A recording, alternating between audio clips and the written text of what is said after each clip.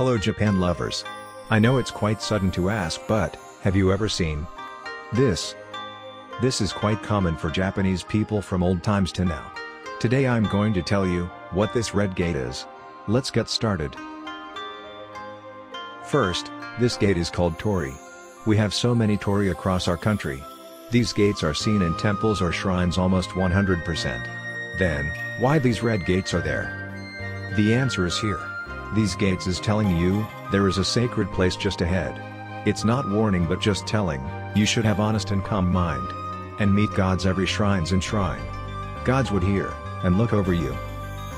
Crossing Torii, on 2 points you should care. First, you shouldn't walk the center line of Torii. This line is called Seichu, it is the way for gods, not for us. Interestingly, Uji Bridge has narrow board in its center. This very long board preventing us walking on God way.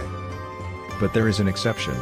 If there are so many people in shrines, you can walk the center line. Your safety first, and God knows you. Don't mind it. Second, before crossing Torii, take your hat out and take a vow. And when you go back, cross Torii and turn to the direction for main shrine. And take a vow again. Now, congratulations. You are shrine visiting master. In shrines, there are so many things to know. I will tell them to you in other episodes later. By the way, most of Torii are red color. In some places, they're different colors. It's a great fun finding them.